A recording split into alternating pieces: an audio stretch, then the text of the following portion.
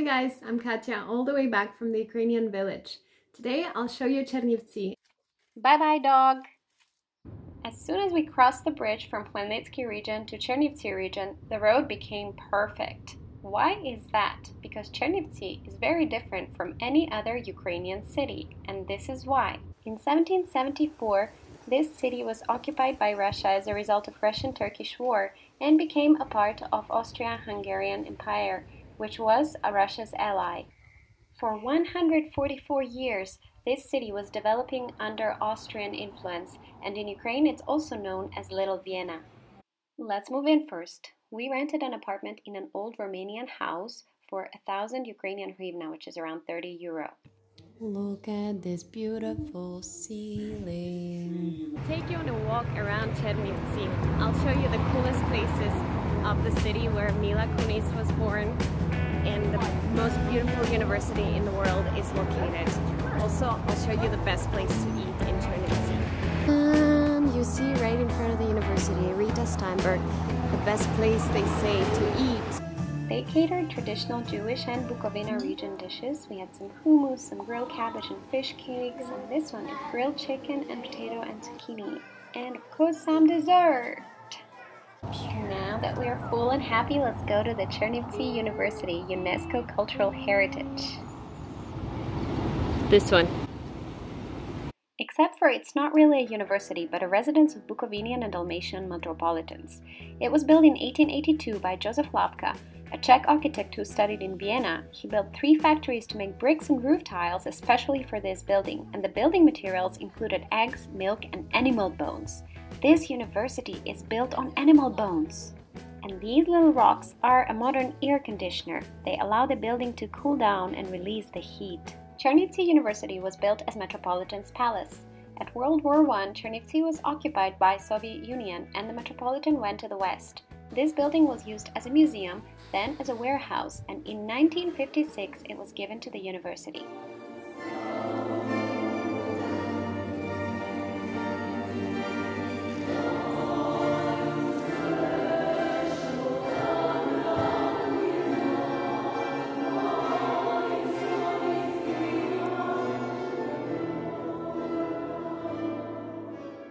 In the Red Hall, everything is authentic. The fire didn't touch it. For example, these lights that were installed in 1912 when the building was electrified, and the tiles. There is also a beautiful church on campus, the leftover of Metropolitan's Palace. It is preserved as it used to be years ago. The pretty park behind the Metropolitan's Palace, aka the building of Chernivtsi University, is the best place to have a picnic on a hot summer day. Let's continue our journey around beautiful Chernivtsi, across the city hall and the center of the city. This old drugstore on Main Street with statues of God of Medicine and Health has been functioning for over 100 years. Continue walking along the main street across this church and you will see the ship house. The legend says 2 brothers built it because they wanted to become captains, but they never could sail the sea. Since they didn't get married, they built a house in the shape of the ship for themselves.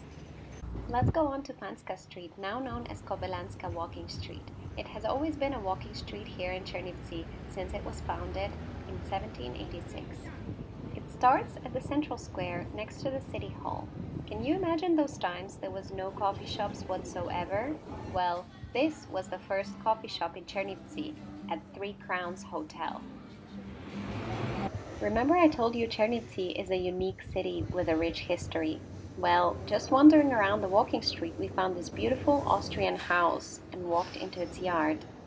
They say building houses Austrians maintained high quality standards. They would put cork inside their walls to keep warm in winter. Many houses here in Chernivtsi are very old.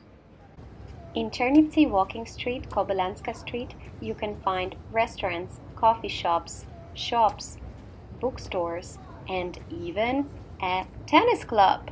You simply enter at the library sign, walk past the library, and go into this beautiful oasis in the middle of the hot summer street where you can find a restaurant, a tennis court, and even a swimming pool. Continue on Holovna or Main Street to find the Holy Spirit Cathedral. which dates back to 1864. During the Soviet times, it was used as a warehouse and an exhibition hall, but went back to being a cathedral. Now we're walking on Holovna Street, the main street of Chernivtsi, and I'm taking you to one of the cheapest leftovers of the Soviet Union, a sandwich bar called Malva, and it's been recommended by my friend who is very cool and a hipster, originally from Chernivtsi. This Malva bar. Let's go. Destination is on the left. Why is this place so special? Well, on the menu they have a choice of around 20 to 30 kinds of drinks and only one kind of sandwich that everyone comes here to get. It's simply bread with some cheese and sausage on it. I just had to show you this tattoo studio with this very old Soviet car. It's called Volga, it's pink, and my dad owns one like this from 1965. It's really cool, no? And last but not least, a place which blew my mind, Chernivtsi Natural History Museum. This is a skeleton of a blue whale which used to weigh 100 tons and was 27 meters long. Look at this whale's eye. And this, you will not believe it, is this whale's joint. This whale was killed on a ship that used to kill 700 to 2,000 whales per season. And now blue whales are endangered species. They are the biggest animals in the world, and even they could not protect themselves from human influence. You can find an elephant skull in this museum, Kamchatka crab, different butterflies, spiders, and so many species of animals I have never ever seen before. If you want to visit, call and sign up in advance, and better have a Ukrainian with you. Thank you for taking this walk around Chernivtsi with me. Please share your favorite Chernivtsi places in comments below. It was Katia, a Ukrainian all the way back from the Ukrainian village. Thank you for watching. Subscribe and remember, only you decide how bright you shine.